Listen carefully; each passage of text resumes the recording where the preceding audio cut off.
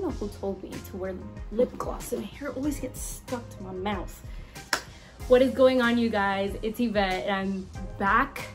I'm mentally better. Nursing school is over, and I have graduated from PACE's Absn, and I can't believe I'm saying that out loud, but it's true. I did it. It's over, and now I'm in NCLEX land, and it's a whole different beast.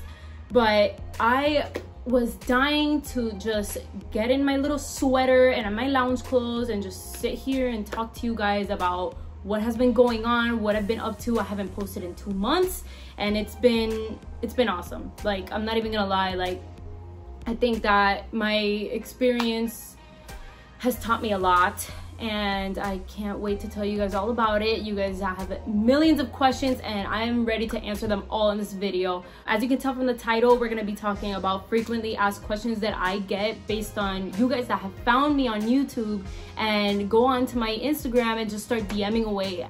I just wanna start by saying thank you so much to everyone who is DMing me. You guys have no idea how, like, special it makes me feel that you guys have found me on YouTube and, like, had the comfort and confidence to feel like, hey, I can email this girl or I can DM her and ask her questions. Like, I want to be relatable for you guys, and I want you guys to be able to, like, go into my DMs like as if I'm your friend and ask away everything. I moved to the tri-state area from Florida, and I've told you guys like this before, when you guys are like, oh, I'm sorry I'm asking so many questions, like I don't want to bother you. Like, no, bother me, ask me questions.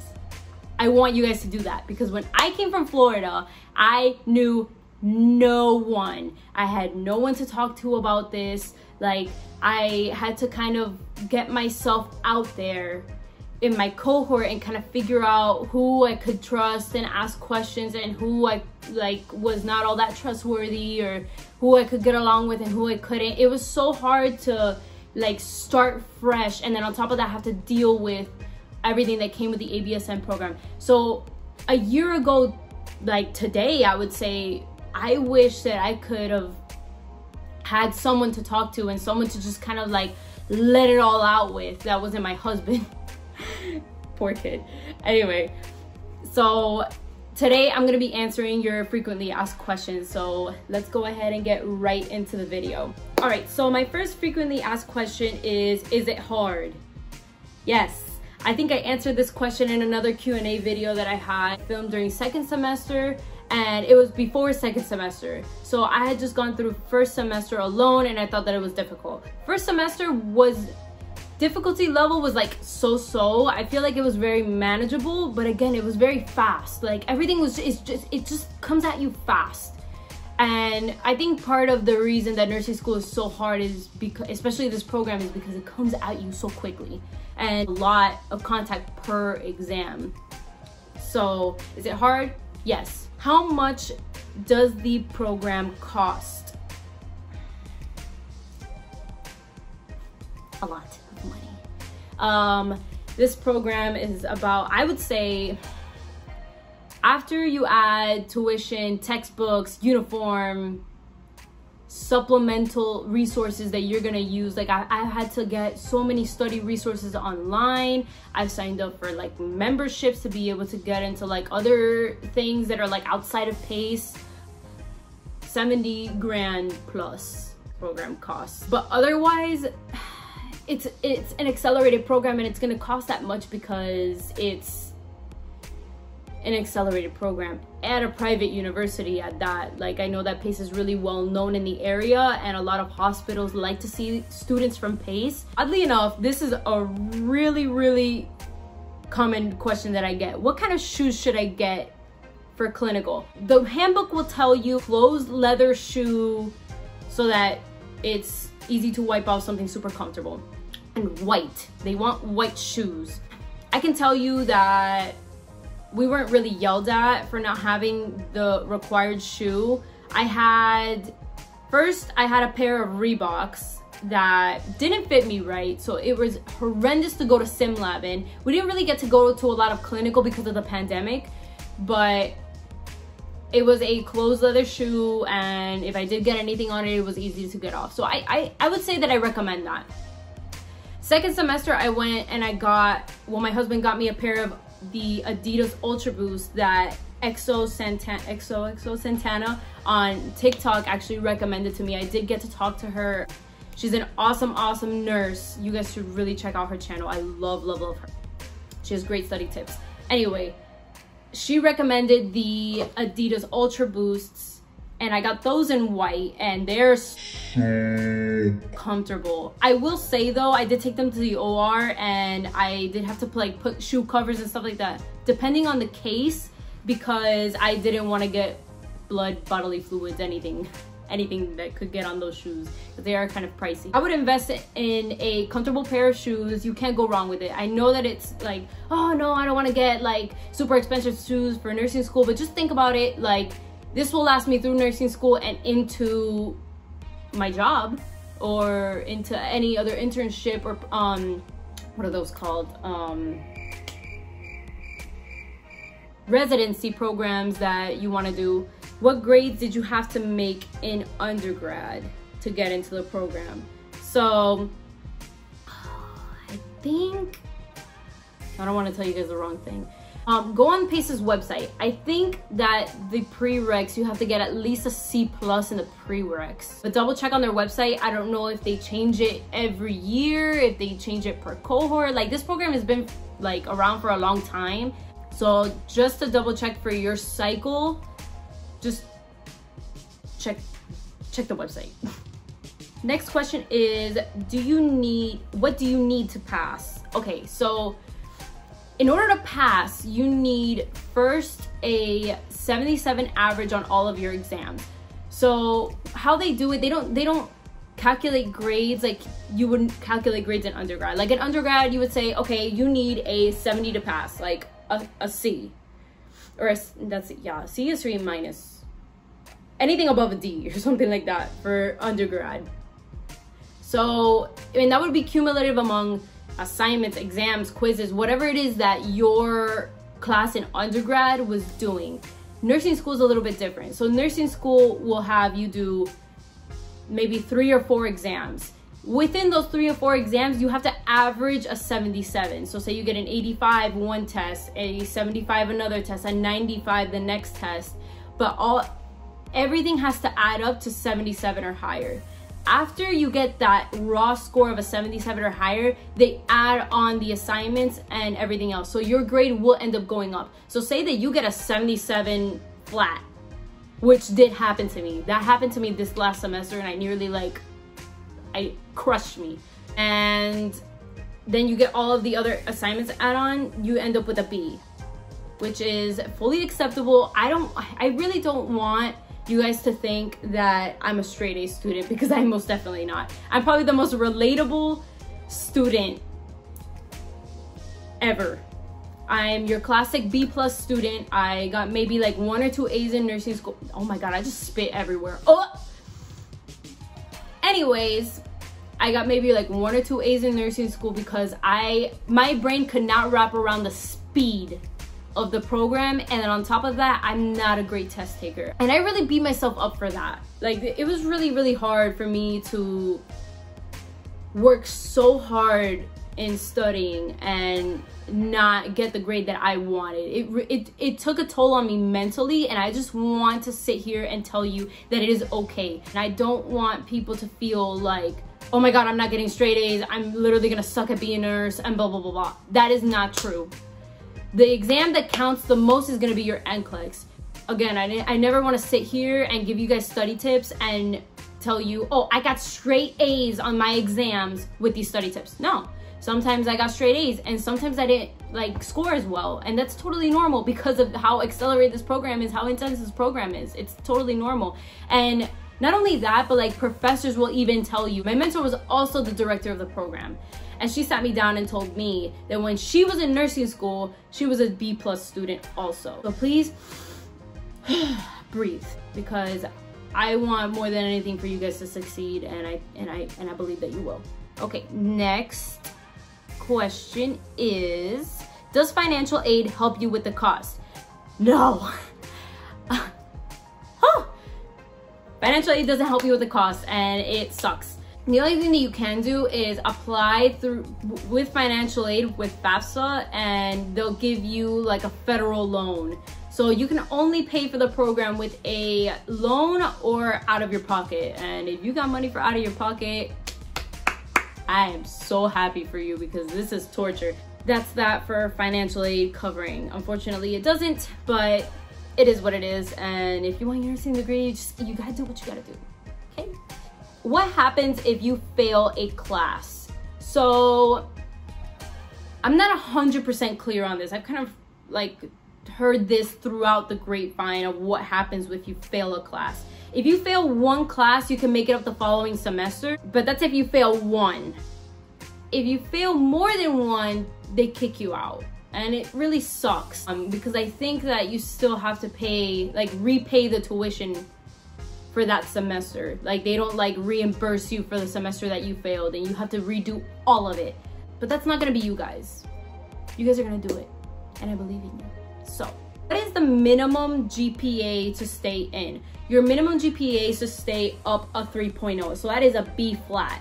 So you can get a B plus in all of your classes and you're gonna be fine. You can get a B in all of your classes and be fine, as long as you stay up that 3.0 average. Okay, the 9th question that I have here is, how do I make my application stand out? So I know that this is gonna sound super cliche, but they want a story, okay? They want to know that you've gone through a journey to get up into this point, and they wanna hear about it. So the essay that I wrote, I basically explained to them, like, I came from a communist country, which most of you know that I came from Cuba, where medical care is universal and it's free. However, universal and free healthcare does not always mean good healthcare and ample amount of resources and all of these other things that come with a socialist dictatorship that is that country. And I did tell them about 2 experiences with my family members that is like kind of really hard for me to talk about. So I'm not gonna go too much into detail because I don't want to get emotional in a video. But I had 2 of my family members that had gotten sick. And let's just say that they did not get the ample healthcare that they needed and they passed away. And because of this, I really, really, really wanted to strive for healthcare. Like, if anything, I think the sole reason that I want to be a nurse is because of those 2 family members that went through what they had to go through. It's really hard to sit on this end of the pond and not be able to do anything about it. I want to be the nurse that takes care of someone's grandfather, grandmother, aunt, uncle, that is going through something, and I want to be able to sit by them and let them know that I'm doing everything that I can to make sure that they're healthy and that I have enough resources in my power to do so, because my family members didn't get that. And I think that that story really sold my application, because I was waitlisted. And then after being waitlisted, I was accepted and I was able to choose whether or not I wanted to attend, and I wanted to attend. And I'm so glad that I did, because now I am graduated and I'm gonna be taking my NCLEX soon, and I'm very excited to start working. Okay, I'm done being all emotional. Okay, next question is, how concerned do I need to be for this medication calculation exams? So you will actually take 2 medication calculation exams. Many of you have asked me, do I need to prepare prior to going to nursing school for these exams? I mean, you can. I think that the professors, especially the professors that is there for fundamentals, is great, and you guys will not have any trouble with this medication calculation exam. You do need to get a 90% or higher on this exam, but you do get 2 times. Like, if you don't make it the first time, they do let you retake it again. I haven't had to do that, and let me just tell you that I suck at math. I'm not a mathematician whatsoever. If you ask me to add 2 numbers in my head, I will literally blank on you. Math is not it for me. I don't know why, I don't know how, just it doesn't work in my head. So If I was able to pass with a 90% or higher, you guys got it. I promise. Don't stress about it. Just take it very slow. Registered Nurse RN is really good. If you don't get it during class, Registered Nurse RN has medication calculation questions, and she has videos on how to do it. You guys, I am so sorry if I'm so jittery. Look at my hands. We just got an espresso machine and I had a double shot of whatchamacallit? Double shot of espresso, like with that frothy milk thing, and I'm so hyper right now. So just bear with my shakiness. I promise I'm like not going through anything neurologically. I'm just jittery.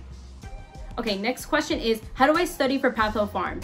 So in this program, you guys are lucky enough to get Patho and Pharm in the same course. I know it sounds like, oh my God, that's way too much. I'd rather have them separate. No. This is great because you learn about like the pathologic process of the disease first, and then you learn the mode of action of the pharm that goes with it, and then everything kind of clicks in together. If you know those two things together, the side effects, the contraindications, all of that will kind of like fall into place. So if I could give you guys one piece of advice for studying that, study the patho that goes with the medication and the mode of action that comes with the medication, because it will just, everything else will just fall into place. I think that study methods really depend on your professors, because I know some professors are very like textbook. You gotta read the textbook. Everything that I pull is from the textbook, blah, blah, blah, blah. And you have to read the textbook. Other professors will tell you, read the textbook if you need it, supplement if you need, but everything that I pull, I will pull from my PowerPoint.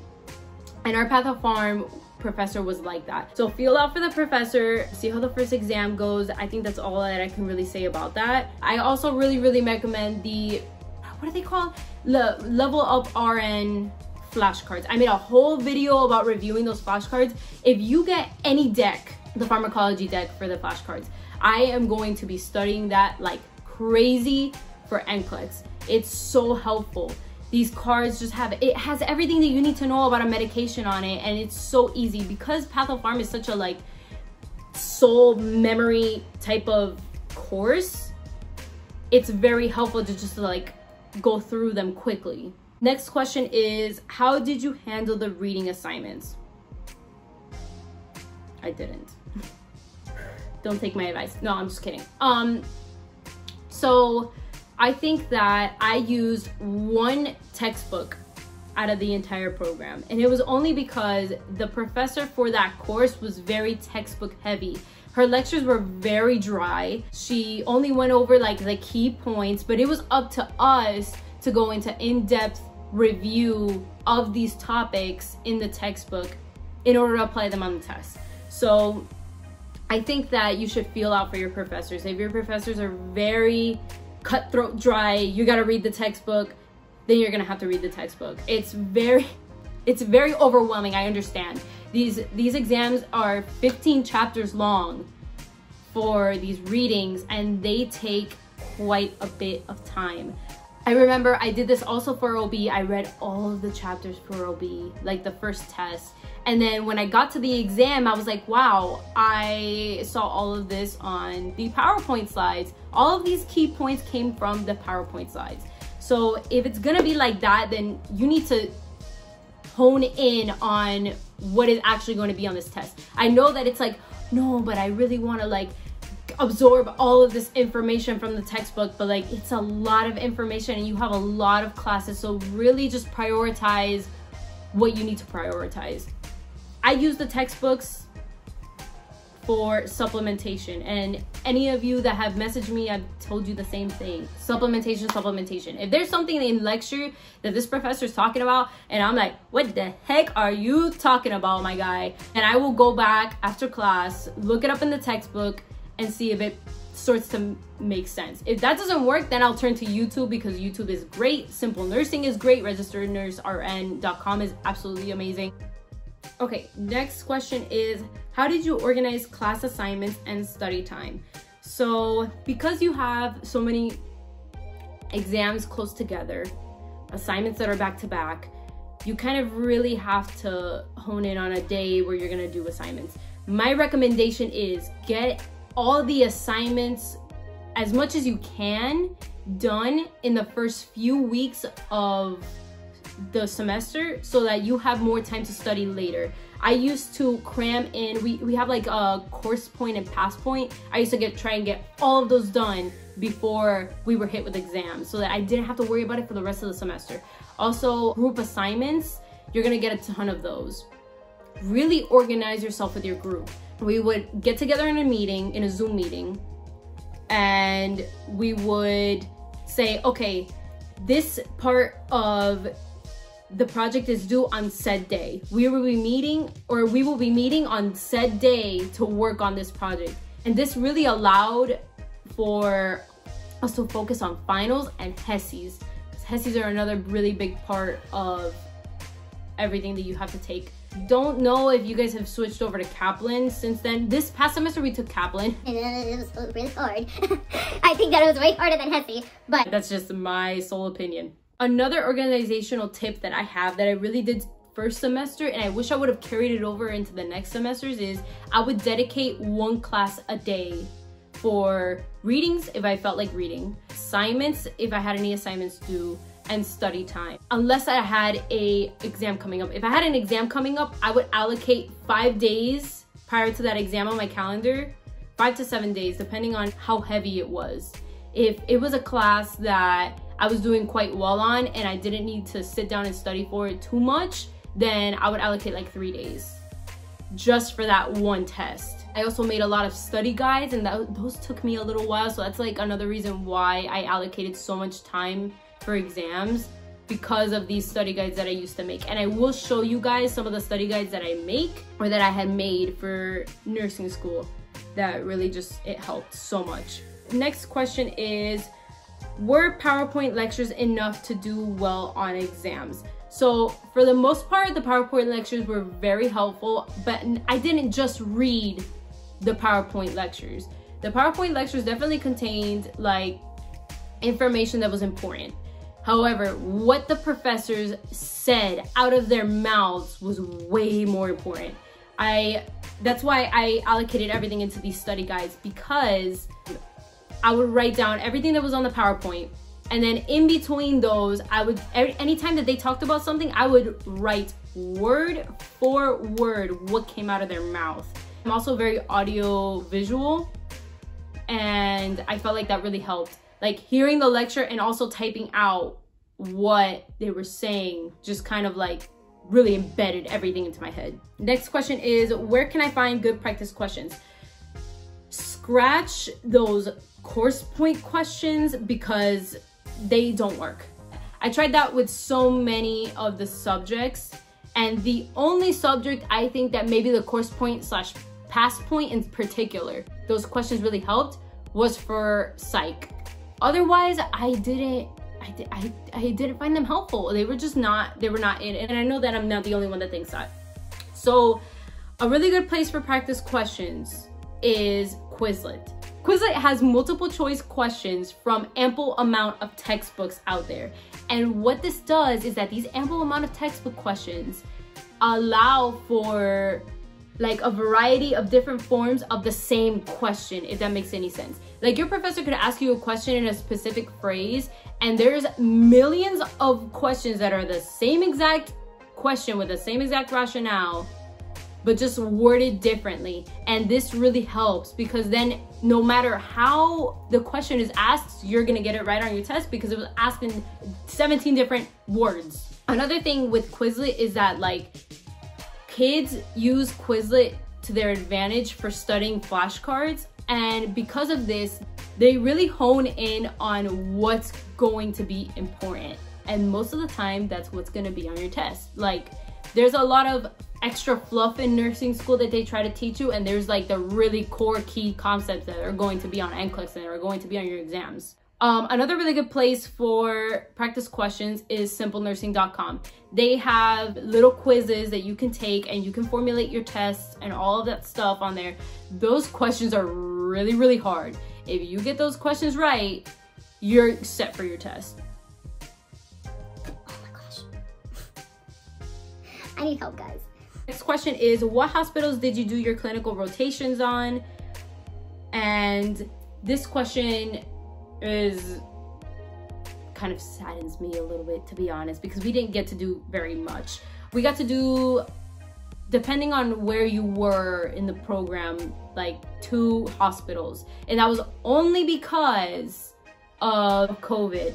Otherwise, we would have had lots of hospital experience, and that's the only reason why I'm really like, dang, I think that maybe PACE should have lowered their tuition for us this semester, because all of our clinical experience was through a simulation on the computer with a make-believe patient. And as much as like the process is the same, me clicking buttons is not doing absolutely anything.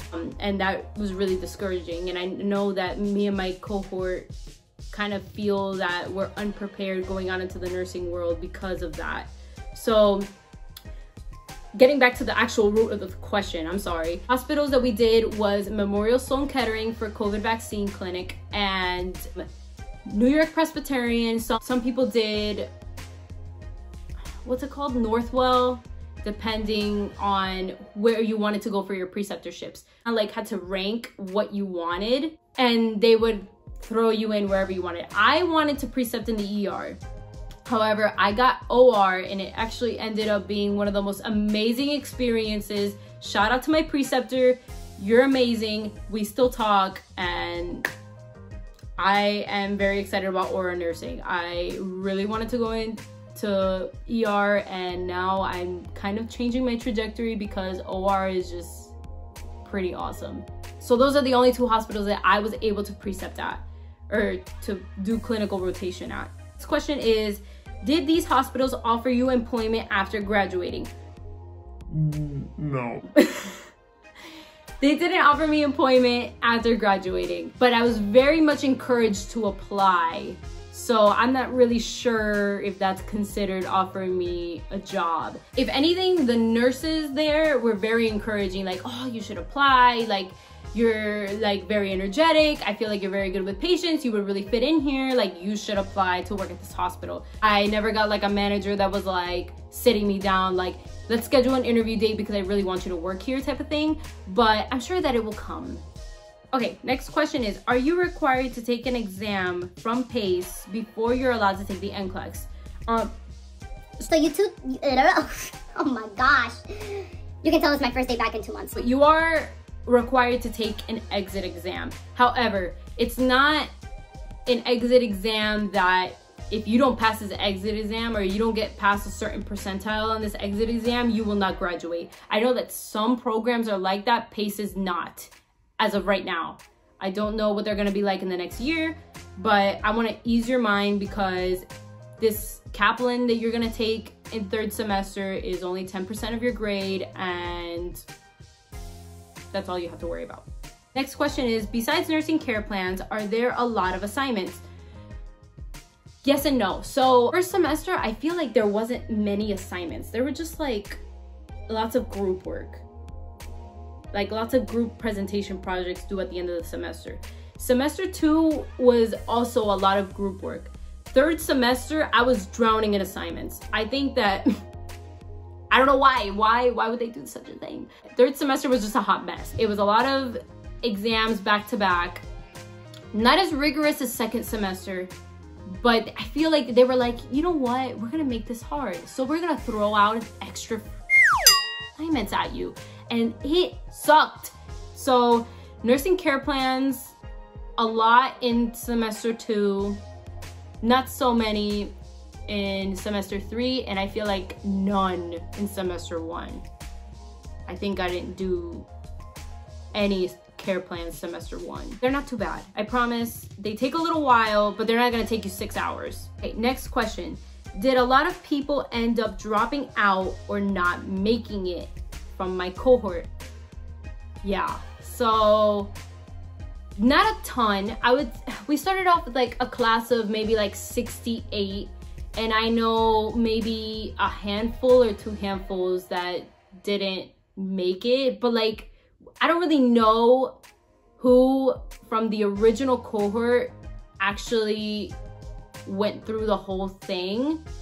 if that makes any sense, because second and third semester, there were definitely people from previous cohorts that were then making up. So I don't know exactly how many of us from the original fall 2020 group actually made it through the whole thing, but the majority of us did. And I don't want people to get discouraged because they're like, oh, there's people that didn't make it, because life happens. Many of these students had a lot going on in their personal lives. We were going through a pandemic. It was just a lot going on at once, and the program by itself without a pandemic is stressful. With the pandemic, it was extra stressful. So don't get discouraged because I'm telling you that some people didn't make it. There's always gonna be someone that doesn't, and unfortunately that's the sad reality of going through something this rigorous and this mentally draining nursing program. Last question. How did you make your study guides for nursing school? So I answered this earlier. So what I did was I wrote down everything on the PowerPoint slides and then everything that came out of the professor's mouth. This is a final exam booklet that I made with staples. I don't recommend you do it. It's so expensive. I literally did not calculate how much this was gonna be, okay? I went there and I asked this lady to print all of my study guides out into a booklet, and the total came out to like 40 bucks. And she actually discounted that price for me because I was stressing out. I think the original price was gonna be like $100 something. So definitely don't recommend it. This is my med-surg study guide. I really hope that you guys can see what this is like. So I basically wrote down everything that she said in my handwriting, whatever I didn't pick up from the lecture the first time that I wrote the study guide, because sometimes I do that. Like, I would listen to the lecture, I would miss things, so then when I would print it out and then re-listen to the lecture, I could write things in. I did lots of re-listening. So this is what it looks like. I wrote everything that I could down and highlighted a bunch of stuff. Also, what I did, we had this system for our med-surg, for our med-surg textbook that we had to do assignments on. Very similar to course point, Lippincott, all of that stuff. But if I found a question that was very, very relatable to the material that we were learning and like straight out of the material that we were learning, I would write it down. So this is like, for example, Davis question, and I would write down the rationale for the question in my study guide. And I feel like it really solidified everything that I was learning, because when you apply your learning, it's very great. So this is like one mode that I would do the study guides in. Another mode that I would do the study guides in is in this Cornell method. So I would write down the topic on one side. You would make a table and split into two. And topic on one side, and then all of the information that I needed to know on the other side. And I would separate it out by nursing diagnosis. So nursing diagnosis was so big in med-surg. If you knew the nursing diagnosis, you could figure out everything else. Let me show you. This is an example of the muscular oh my gosh. Wow, you graduate nursing school and you spend a couple months without looking at med-surg stuff, and then you can pronounce the things. So muscular dystrophies. So I did a box for patho, a box for clinical manifestations with like your symptoms, all of the things that go on in your body when you have this sort of disease or disorder or condition. The management, what can we do as nurses, or what can the doctor prescribe that is going to help us treat this disease, condition, disorder, etc. Complications that can occur, nursing diagnosis, the interventions, and then I think that's it. Oh, and then teaching. Teaching is also very, very big in med-surg. So that would be like one huge table that I would create for each disorder. So that's med-surg. OB. I didn't really do this for OB. I did more of the classic note for OB. As you can see, I wrote down a bunch of stuff. I put down the definitions, my own notes based on what my professor was saying. Pediatrics I kind of did in both modes. I did in the regular mode, and then I think later on I did the other, yes, and then on the other side I did the Cornell method as well. I also did print out some of the simple nursing study guides back here just for my own reference. Those study guides are so great. I recommend them. They're so visually just incredibly nice to look at. This is an example of the study guides, and you can access this by getting a membership with Simple Nursing for nursing school. So I told myself, you know what, I can spend the extra dollars for a membership if it means that I'm gonna do better. This is an example of those. Highly, highly, highly recommend it. Like, even if you're not gonna print them out, just look at them. They're great. Apart from the study guides, I also use other resources to study. This is another really great resource. I know that you guys have probably seen this so many times that your brain is hurting, but this is great. Like, it really just solidifies everything that's in your textbook into like a list form, and just get it. Just get it. So a couple things before I go. I did tell you guys that I was gonna do a giveaway at 100 subscribers, and then I went MIA for 2 months, and then now there's 208 of you as of last night. So now I gotta do a giveaway with 2 winners instead of 1, because you guys, it's 200. I know that it doesn't sound like a lot, but I really didn't think that I would end up with 200 people following me, and you guys DMing me questions, and me having to still make videos and being excited about making videos and doing all that stuff. So I really do want to thank you guys so much for supporting my channel. And because you guys are so supportive, I want to give back to you guys. Okay, so for the giveaway, you guys, I am going to be giving away these headbands from Amazon. Now, you know that I'm obsessed with these headbands. I love them. So this is what they look like. They say nurse with a little stethoscope, and they have buttons for your masks, and they're great. And they come in blue, gray, and black. I wore the black one because I threw this in the washing machine after a hard day of me sweating in the OR, and the white got tarnished. So don't throw them in the washing machine. We'll be giving these away, and there will be 2 giveaway winners. I think I'm gonna make the rules: be subscribed to my channel, like this video, and comment down below just something. Comment down below how you're feeling about nursing school, how you're feeling about graduating, how you're feeling as a nurse, how you're feeling just with life right now, or give me a compliment, or tell me that I suck, or I don't know. I'm going to be randomizing these things, so you can literally just comment whatever you like on this video. I will be reading through your comments. I will try to get through all of them. Not like I'm gonna get like a cajillion, but you know what I mean. So till next time, I will be cluster recording today because I need to get a bunch of videos out for you guys. So stay tuned, and I will see you guys in the next video. Thank you so much, and good luck with your semester if you're starting the semester, and congratulations. All right, guys, I will see you soon. Bye.